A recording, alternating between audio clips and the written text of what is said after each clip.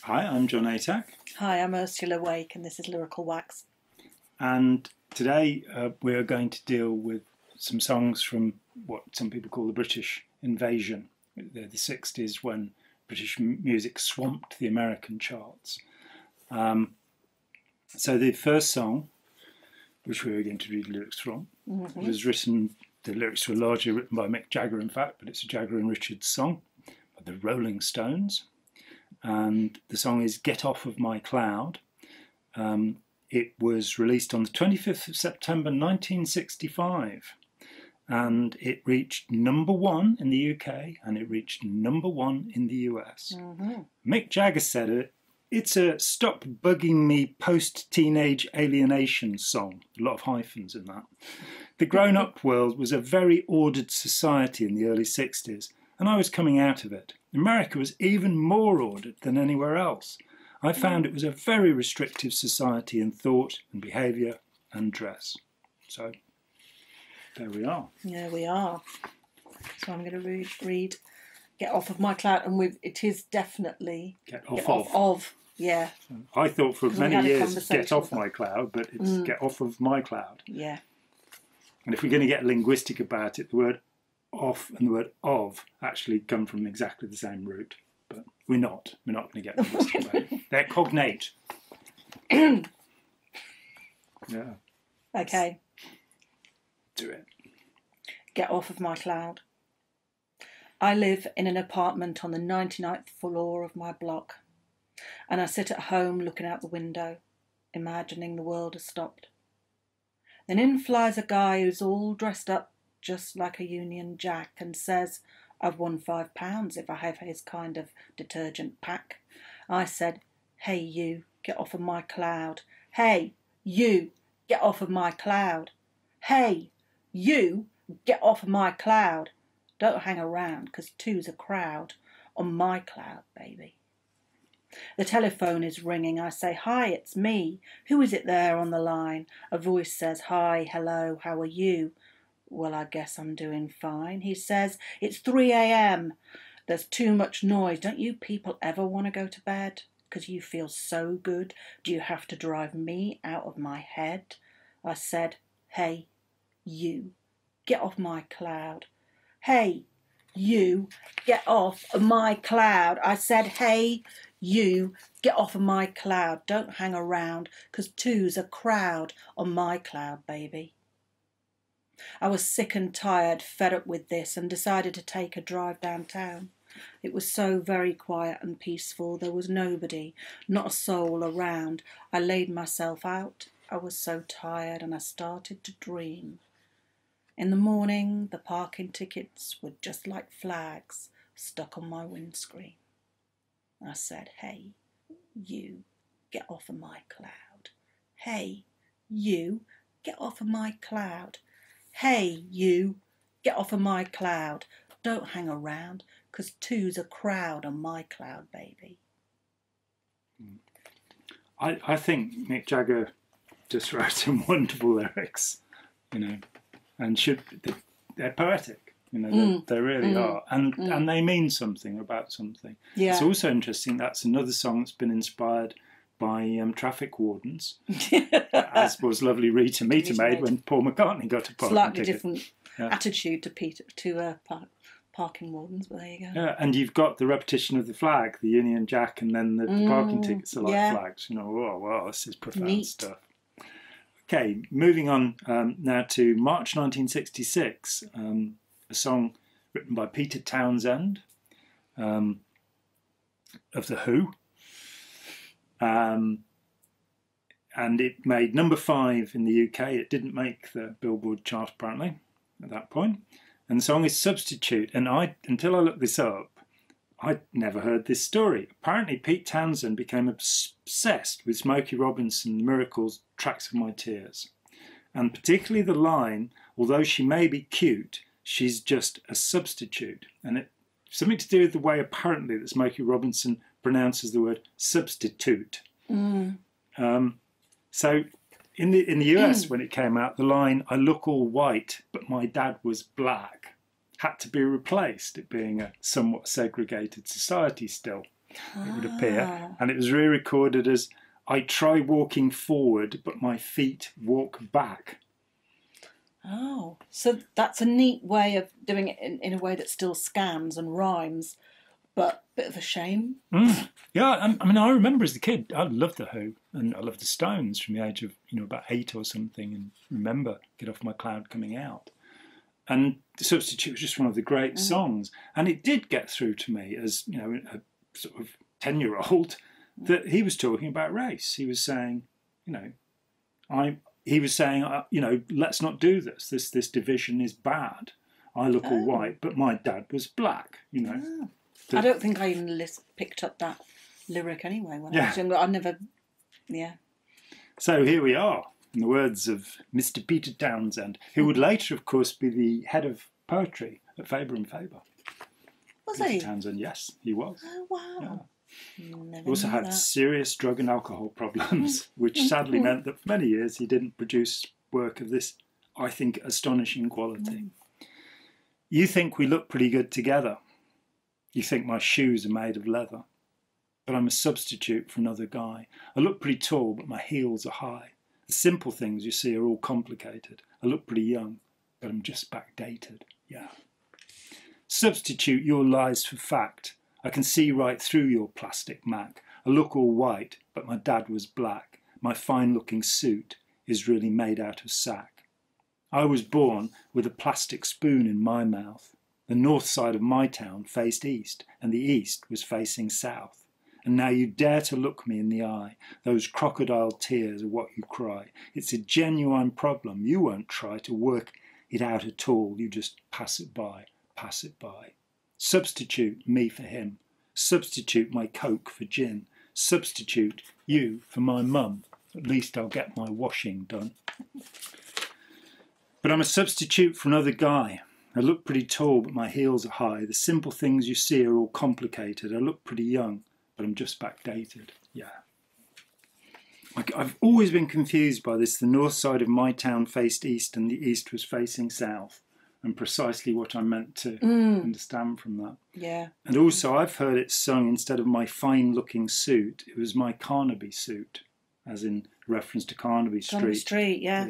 In there, Very fashionable. Very fashionable. Place to buy stuff. Yeah. That then leads us to the wonderful song Paper Sun. And I don't know this song at all. Never heard it, and I'm going to be reading the lyrics. So at least I can't be influenced by the song in the way that I read the lyrics. No, this is wonderful. It was the first song issued by Traffic, a group that formed around Steve Winwood, who was already very well known, having had 3 hit singles with the Spencer Davis group. I think he was 15 when he joined the group. And so he wasn't 20 by this time.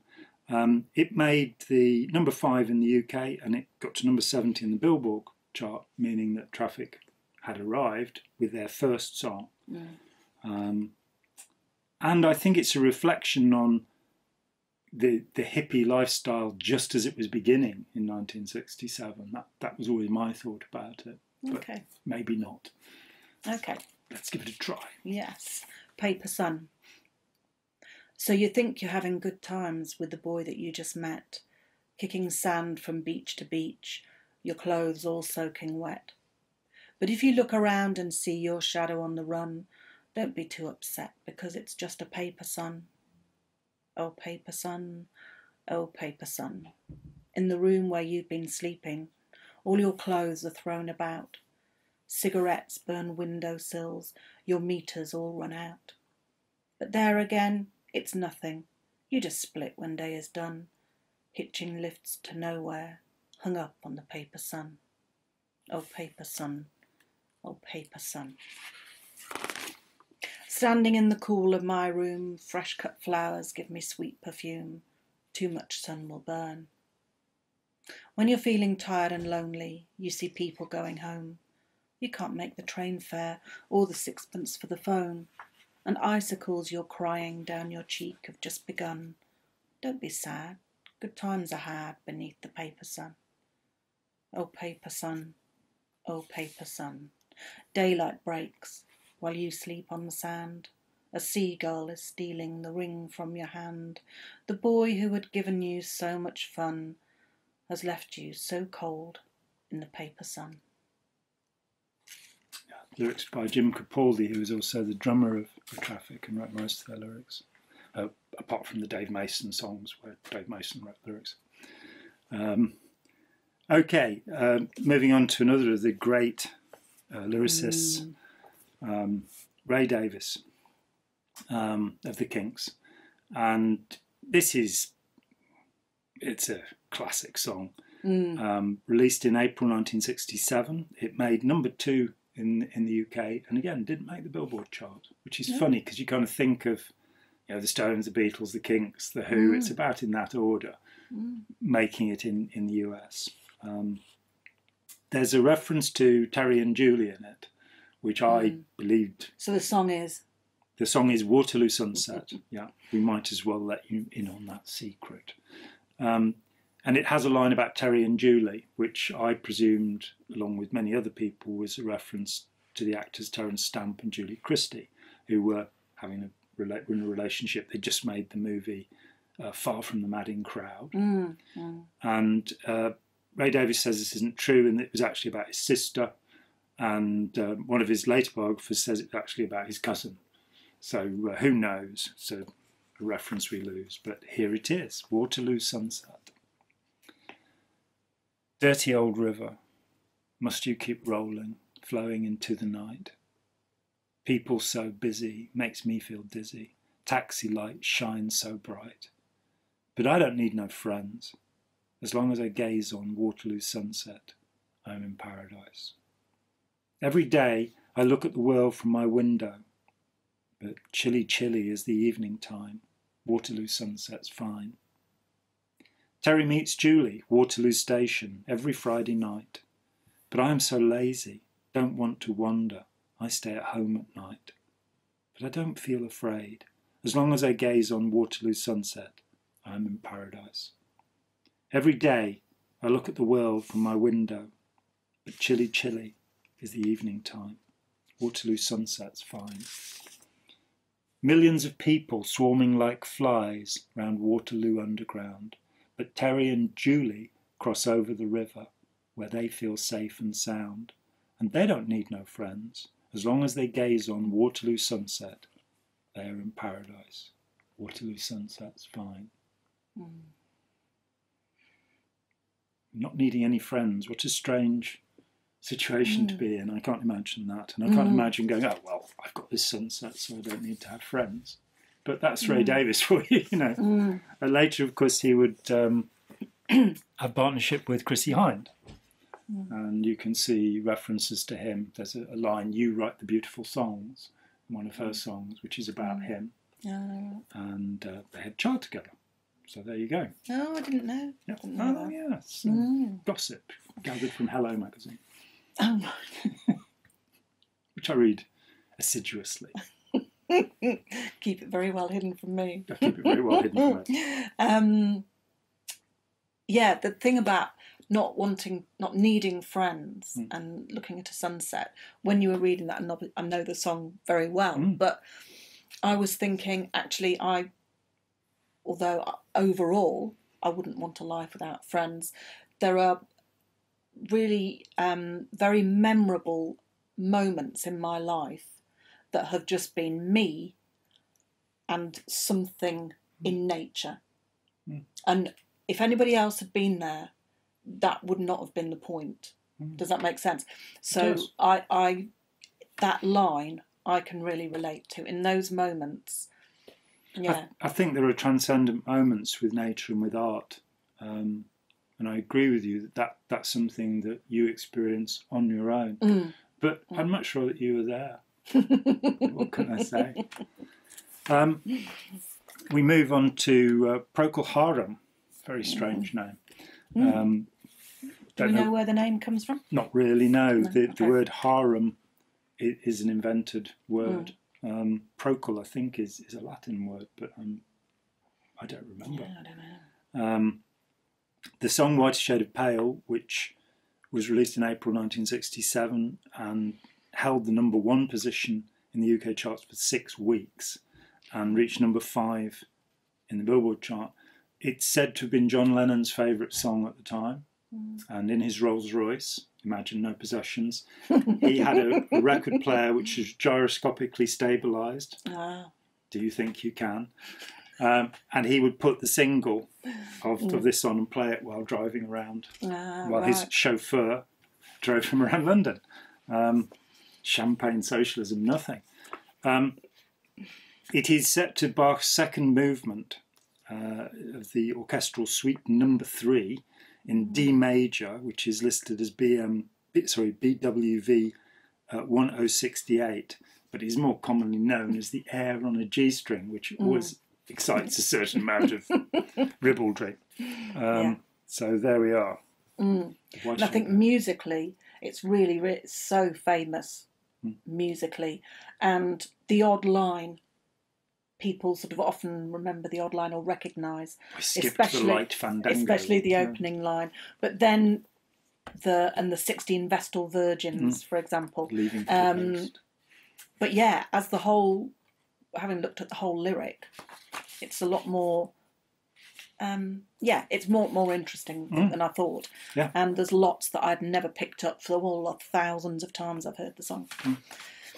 A whiter shade of pale. We skipped the light fandango, turned cartwheels across the floor. I was feeling kind of seasick, but the crowd called out for more. The room was humming harder as the ceiling flew away. When we called out for another drink, the waiter brought a tray. And so it was that later, as the miller told his tale, that her face, at first just ghostly, turned a whiter shade of pale. She said, "There is no reason, and the truth is plain to see." But I wandered through my playing cards and would not let her be one of 16 Vestal Virgins who were leaving for the coast. And although my eyes were open, they might have just as well been closed. She said, "I'm home on shore leave," though in truth we were at sea. So I took her by the looking-glass and forced her to agree, saying, "You must be the mermaid who took Neptune for a ride." But she smiled at me so sadly that my anger straightway died. If music be the food of love, then laughter is its queen. And likewise, if behind is in front, then dirt in truth is clean. My mouth, by then like cardboard, seemed to slip straight through my head. So he crash-dived straightway quickly and attacked the ocean bed. And it's got that kind of, I think this is what the 60s were like, this kind of mixture of profundity and absurdity that some of the lines are really wondering. But because it was delivered with such conviction, Procol Harum were really a good band, and the vocal on it, the baritone vocal, is just beautiful. So, and you've got Bach going on in the background, which has got to be a good thing. Finally, we come to Mr. John Lennon. And Lennon and McCartney began the British invasion, so we've sort of wandered through it, but She Loves You, Yeah, Yeah, Yeah, didn't really seem to fit in with our poetic. No, there's not much to be gained, I think, from reading those lyrics out. Unless you've got Peter Sellers, of course. She Loves You. Yeah, yeah, yeah. But that's another story, and you can probably find it on YouTube. John Lennon's Lucy in the Sky with Diamonds. Lucy, L, Sky, S, Diamonds, D. Yeah. So it was often said it's a hallucinogenic song. I think perhaps the finest of hallucinogenic songs. It really is quite remarkable, the imagery he achieves. But he said it's got nothing to do with all of the acid he was cramming into his head at the time. It was his 4-year-old son Julian's drawing, which was called Lucy in the Sky with Diamonds. And hard to argue with that, because sadly Mr. Lennon is no longer with us to argue. The amount of detail, I would suggest that most 4-year-olds would not have. Julian was very precocious. Saltwater Tears. Yeah, he had his own hit, later on. It is said that actually Paul McCartney spent a lot more time with Julian Lennon than John Lennon did. And, That's another story. That is another story. Also, there is an interesting little factoid that in 1974, 40% of a complete fossil skeleton of an Australopithecus afarensis specimen, which I'm sure we're all familiar with, was discovered, I think probably by one of the Leakeys, because they usually discovered these things. And it is one of the most important... Who are the Leakeys? Oh, the Leakeys were a family who were investigating the Kenyan Rift and dug out many of the hominid fossils. Okay.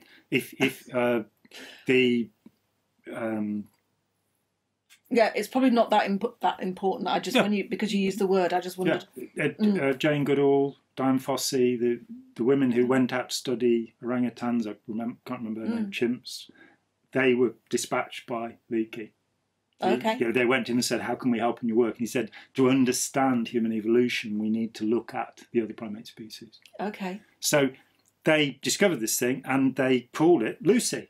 So they called it that. I've seen pictures of it, yes. Because of the Beatles song. She's about 4 foot tall, and she is reckoned to be... What's the link? 3.2 million years old. They called her Lucy because of the song Lucy in the Sky. And they were listening to this song, and they heard it as Lucy in disguise, and somehow applied this and said, "Oh, we'll call this..." What an obscure... So they were... right, okay. And they didn't realise what they'd found. They just No. And but then I'm when it was trying dated, to work out the link between the song and the thing. I think you have to study anthropologists in depth to understand. Oh, it was being played loudly and repeatedly in the camp while they were playing it. Yeah. Yeah, because when you said they heard it, if you just hear a song once, it doesn't mean that you... Yeah. Over and over again until eventually they couldn't stand it. And yeah, I get you now. You know, if they'd been listening to Waterloo Sunset, it would have been called Waterloo. Or Julie. Julie. Or Terry. It's like, who knows? So here we are. We come to it eventually after a great deal of waffle on my part, which I know is what everybody tunes in for. Probably not. This is the wonderful lyric by John Lennon to Lucy in the Sky. John Winston Lennon. To Lucy in the Sky with Diamonds. Picture yourself in a boat on a river with tangerine trees and marmalade skies. Somebody calls you, you answer quite slowly. A girl with kaleidoscope eyes. Cellophane flowers of yellow and green towering over your head. Look for the girl with the sun in her eyes. And she's gone. Lucy in the Sky with Diamonds. Lucy in the Sky with Diamonds. Lucy in the Sky with Diamonds. Ah. Follow her down to a bridge by a fountain where rocking horse people eat marshmallow pies. Everyone smiles as you drift past the flowers that grow so incredibly high. Newspaper taxis appear on the shore, waiting to take you away. Climb in the back with your head in the clouds, and you're gone. Lucy in the Sky with Diamonds. Picture yourself on a train in a station with plasticine porters with looking-glass ties. Suddenly, someone is there at the turnstile. The girl with kaleidoscope eyes. And for our American viewers, plasticine is called modelling clay. Yeah. It's a mixture of clay and linseed oil, in fact, if you want to get technical, which you probably don't. That leads us on to a song by Kenny Lane and Steve Marriott of the Small Faces, one of the other tremendously successful British invasion bands, and a genuine delight. Wonderful band. I love the Small Faces. Particularly the first rock opera, which they recorded. It was released almost a year to the day before Tommy by The Who, which was not the first rock opera. The first rock opera is on Ogden's Nut Gone Flake, and it is taking the mickey out of the idea of enlightenment, which will be the basis for all, The Point, The Lamb Lies Down on Broadway, all of these rock operas, including Tommy, are about enlightenment. Except for Ogden's, which predates him, says, "Nah, that's a silly thing. You don't want to believe in that. Life is just a bowl of all bran." But this is not that song. This is the song Itchycoo Park, which was banned by the BBC because it's said to refer to taking drugs, as if any kids at that time were taking drugs. Ridiculous idea. It was released in August 1967, the end of the Summer of Love. It reached number 3 in the UK chart, number 16 in the Billboard chart in the US. It was mainly the production of Ronnie Lane, who was the bass player and second vocalist. Lovely guy, brilliant guy.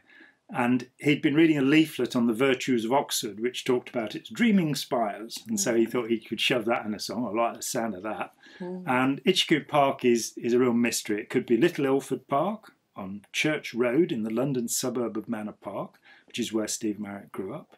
Or it could be Wanstead Flats, which is also the end of Manor Park. Ronnie Lane said, it's a place we used to go to in Ilford, which is not there. Years ago, some bloke we know suggested it to us because it's full of nettles and you keep scratching. Itchycoo. So there we are, if you would regale us with Itchycoo Park. I would, yes. And as well as Dreaming Spires, there's in the first line reference to Bridge of Sighs, which famously is in Venice, but also there's a little Bridge of Sighs in Cambridge. So I always understood that there's reference in the first verse to both Oxford and Cambridge. And it's all coming from this cool blimey lad who didn't go to either of them. Yeah, yeah. Bless him. Over Bridge of Sighs, to rest my eyes in shades of green, under dreaming spires, to Itchycoo Park, that's where I've been. What did you do there? I got high. What did you feel there? Well, I cried. But why the tears there? I'll tell you why. It's all too beautiful. It's all too beautiful. I feel inclined to blow my mind, get hung up, feed the ducks with a bun.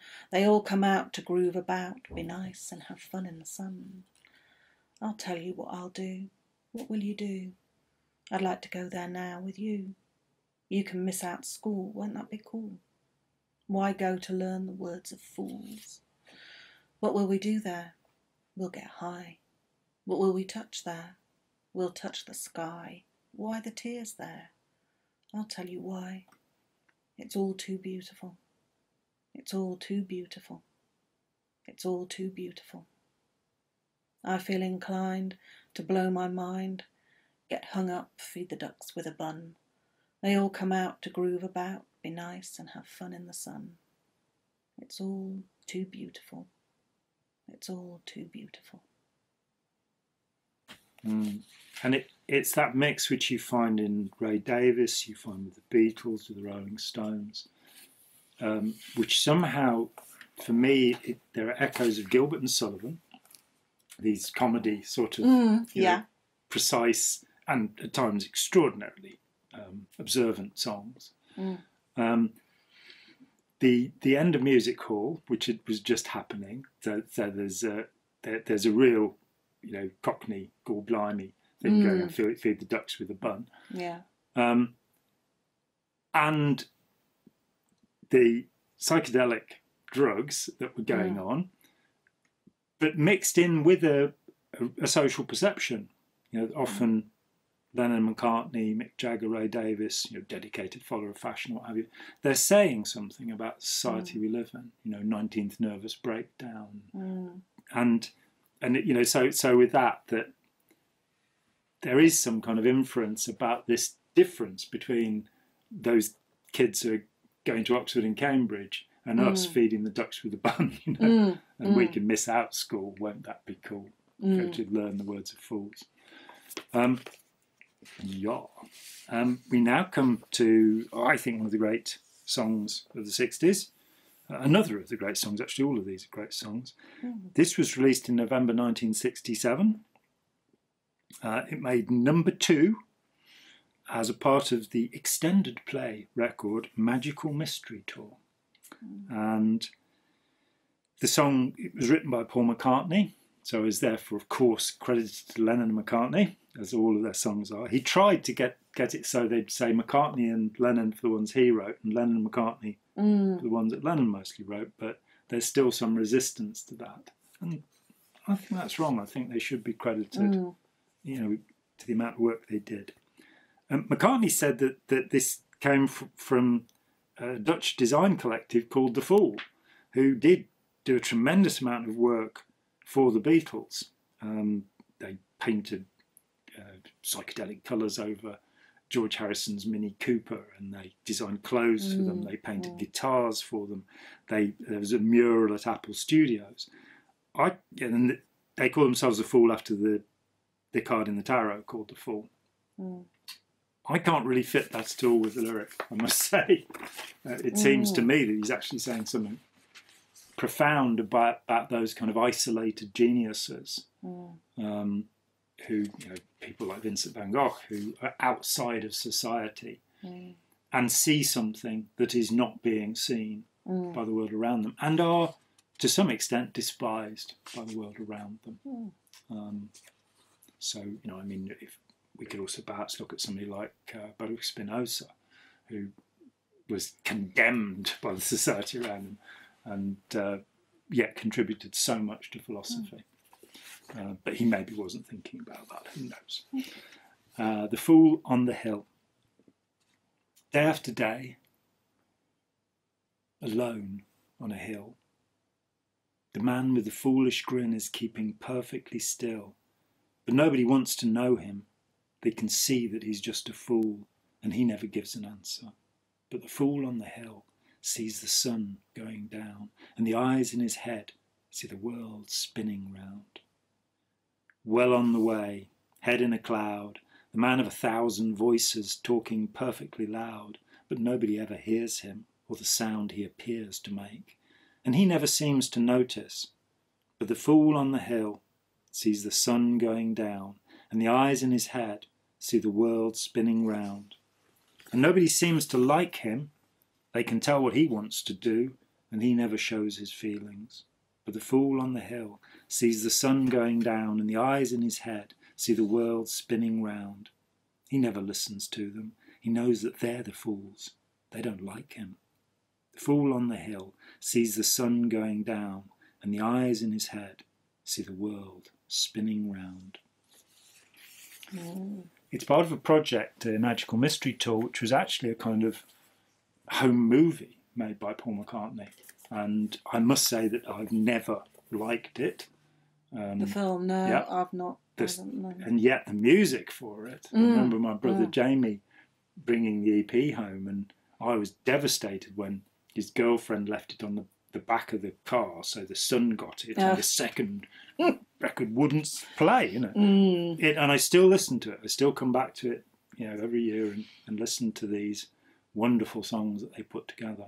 And I've always somehow preferred it, the psychedelic period, to Sgt. Pepper, which I also think is fantastic and exceptional, but there's something about the Magical Mystery Tour, as long as I don't have to watch John Lennon shoveling spaghetti, you know, that's just a bit too much, I think. A step too far. Yes. Yeah. This brings us to... The Sunshine of Your Love. The Sunshine of Your Love. Something which people, even older people, can experience. This was released in December 1967. By this time, Cream, the first so-called supergroup, brought together the legendary Eric Clapton, Ginger Baker, Jack Bruce combination. The song was written, the lyric is written by Pete Brown, who co-wrote most of the Cream songs with Jack Bruce. White Room, for example, is his. The Politician was written by Jack Bruce on his own. Bruce wrote the music when he realised why everybody was going crazy about Jimi Hendrix. He couldn't get this, apparently, which is a really startling thought. You know, Bruce is a classically trained cellist who understood jazz and had been writing jazz pieces since his teens. He'd written his first string quartet when he was 11. You know, he's a really precocious chap. But when he saw Hendrix, and they were the first people to see Hendrix play, because 2 days after Hendrix arrived in England, the last day of September 1966, he went on stage with Cream at their second gig. And it's said that Eric Clapton came off the stage shaking he couldn't stay on stage with him, and he couldn't light a cigarette. He was so shaken by what he'd seen in Hendrix. Jack Bruce is going, what's the fuss about? And then he saw him. This is quite late on in '67. You know, he'd been around for a year, and he suddenly got this what this guy was bringing together out of all the forms of music. Got his double bass and wrote this quite remarkable song. And Ursula is now going to read the lyric for us. Sunshine of your love. It's getting near dawn, when lights close their tired eyes. I'll soon be with you, my love, to give you my dawn surprise. I'll be with you, darling, soon. I'll be with you when the stars start falling. I've been waiting so long to be where I'm going, in the sunshine of your love. I'm with you, my love, the light's shining through on you. Yes, I'm with you, my love, it's the morning and just we two. I'll stay with you, darling, now. I'll stay with you till my seas are dried up. I've been waiting so long to be where I'm going, in the sunshine of your love. I'm with you, my love, the light's shining through on you. Yes, I'm with you, my love, in the morning and just we two. I'll stay with you, darling, now. I'll stay with you till my seas are dried up. I've been waiting so long. I've been waiting so long to be where I'm going, in the sunshine of your love.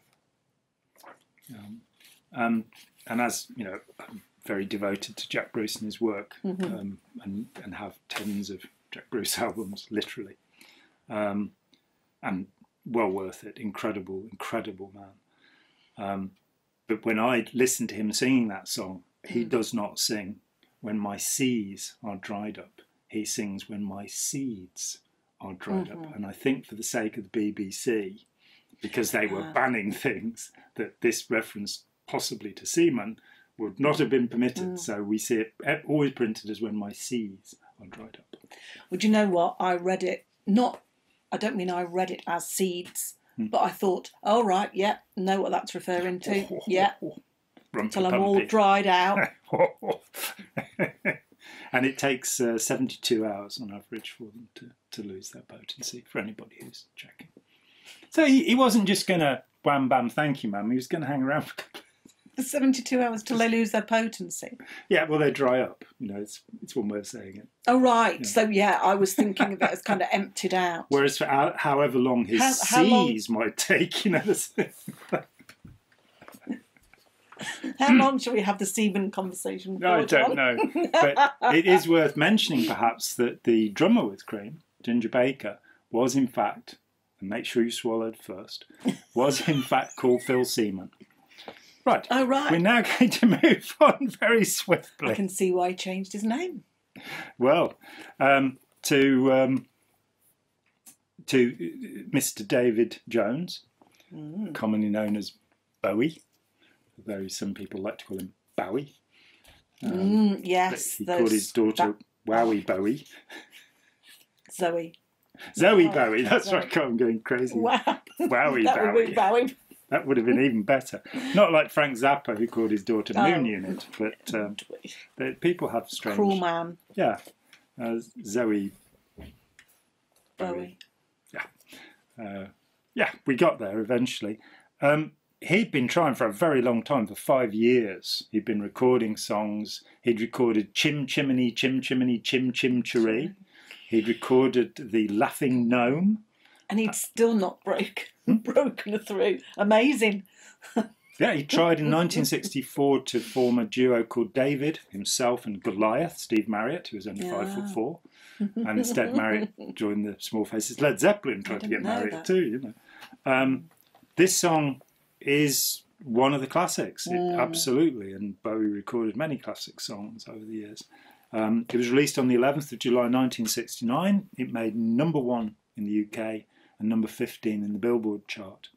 Bowie himself said that the song expressed his feeling of complete isolation. And he talked about his mum and dad not hugging him and kissing him, and that, you know, he goes through this arc, I think, where he's narcissistic, and it's happened to him. He wants somebody to love him. He wants, and I think, looking at his later career in the 1980s and onward, that he somehow became, you know, he got the love he needed.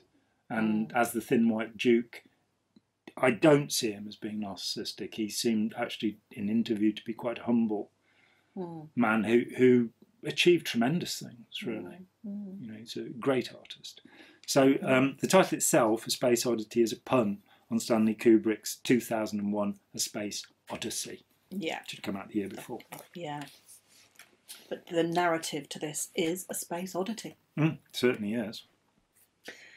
And this song, when I first heard it, this was the first song that made me realise that music could be really interesting, could tell interesting stories, and because I think musically it's really interesting as well. Whereas for me, as a child, until then, music had been something kind of that you just sing along to, dance along to stuff.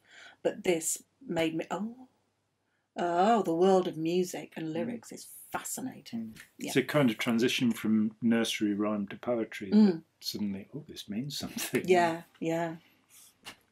Space Oddity. Ground control to Major Tom. Ground control to Major Tom. Take your protein pills and put your helmet on. Ground control to Major Tom. Commencing countdown. Engines on. Check ignition. And may God's love be with you. 10, 9, 8, 7, 6, 5, 4, 3, 2, 1, lift off. This is ground control to Major Tom. You've really made the grade, and the papers want to know whose shirts you wear. Now it's time to leave the capsule if you dare. This is Major Tom to ground control. I'm stepping through the door, and I'm floating in a most peculiar way, and the stars look very different today.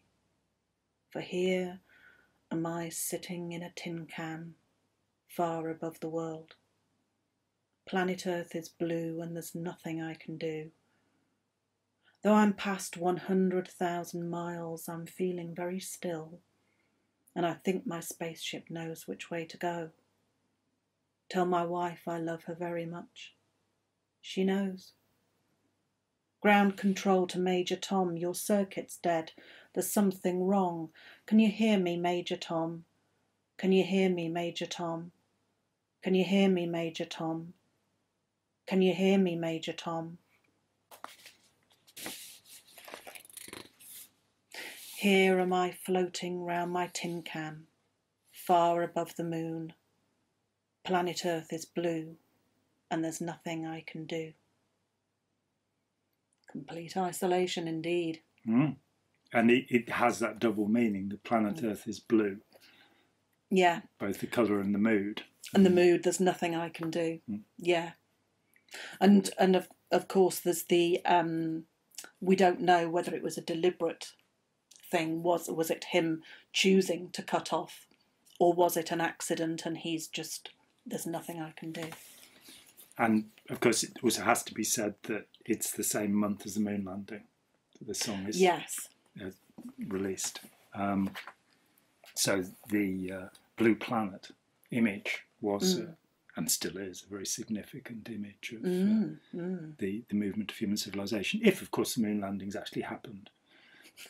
That is definitely another story. It is.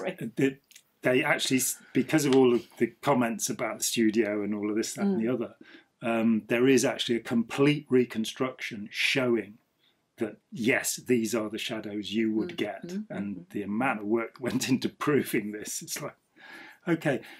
He then, having spent 5 years getting a hit single, doing everything you could possibly think of, it wasn't to be another 3 years before he'd have another. And he said that he just decided to put together all of the cliches and wrote Starman. And that it was like, well, I'm successful writing things about space. I'll write this song. And it wasn't. So we have two songs. One which is this first one, Space Oddity, which is utterly sincere, from a man who spent 5 years being insincere, desperately, I'm the laughing gnome and you can't catch me. Not one of my favourite songs. And now we have this great song, and then he wanders in the wilderness for 3 years and puts the cliches together and has another great hit. And also, Starman is, although it comes later than that one, that is a return to the kind of songs where I would just kind of sing along, dance along to. Yes. It doesn't really mean anything, it's just... So, yeah, that's quite He'd interesting. to come and meet us, but he thinks he'd blow our minds. And he might do, frankly. So we come now to the end of the 60s. And if you can remember it, you weren't there. This is a song released in October 1969. It was part of an album that would probably cause more change in popular music than almost any record. The record was The Court of the Crimson King. The people releasing it, the band at the beginning of the year was called Giles and Fripp, and it was a comedy band. And it was weird that they transformed into this band very much, I think, through listening to early 20th century music. So they did actually do a version of Mars from the Planets by Holst. And it was meant to go on the album, but Holst's widow wouldn't permit it. Okay. And so they put it into another song, and it's on their second album, In the Wake of Poseidon. Okay, and so what did the band become known as? This is King Crimson. And the Crimson King is the devil. It is, okay. Though none of that, it's not like Black Sabbath, they're not going to then do anything that seems to be about. But the Court of the Crimson King is hell. And, their lyricist at this time was a man called Peter Sinfield, who also did The Light Show. And I think he is a poetic genius, looking at the work that he did over the years after that. He has a real ear and a real sensibility. The song that I'm going to read out is 21st Century Schizoid Man. And this is a prophecy. This is saying that by the 21st century, people won't care anymore. Technology will have taken over. I've got a rather... The album made number 5 in the UK and number 28 on Billboard. And you give a rather long description of what schizoid means. It's a psychiatric diagnosis of personality disorder characterised by a lack of interest in social relationships, a tendency towards a solitary or sheltered lifestyle with your iPhone, secretiveness, emotional coldness, detachment and apathy. Affected individuals may be unable to form intimate attachments to others and simultaneously possess a rich and elaborate but exclusively internal fantasy world. Can also have stilted speech, a lack of deriving enjoyment from most activities, feeling as though one is an observer rather than a participant in life, an inability to tolerate emotional expectations of others, and apparent indifference when praised or criticised, a degree of asexuality, and idiosyncratic moral or political beliefs. Read all of that because I think it was a very interesting prophecy coming from 1969, and we have, to some extent, fulfilled it, unfortunately. When the album came out, the critic Robert Christgau called it ersatz shit. John Morthland of Rolling Stone said King Crimson had combined aspects of many musical forms to create a surreal work of force and originality. In 2009, critic Alexander Milas described In the Court of the Crimson King as the album which blew off the doors of musical convention and cemented these quintessentially British innovators' place in rock history for all time. Pete Townsend of The Who called the album an uncanny masterpiece, and Jimi Hendrix said that King Crimson were his favourite band. So, accolades. Accolades indeed. And here it is. 21st Century Schizoid Man. Cat's foot, iron claw. Neurosurgeons scream for more. A paranoia's poison door. 21st Century Schizoid Man. Blood rack, barbed wire. Politician's funeral pyre. Innocents raped with napalm fire. 21st Century Schizoid Man. Death seed, blind man's greed. Poets starving, children bleed. Nothing he's got he really needs. 21st Century Schizoid Man.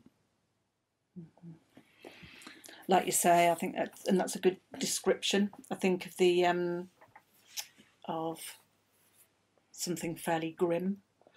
The dissociation of our times, where you know, it takes a child like Greta Thunberg to come forward and say, "What are you doing?" You know, how dare you? Yeah, yeah.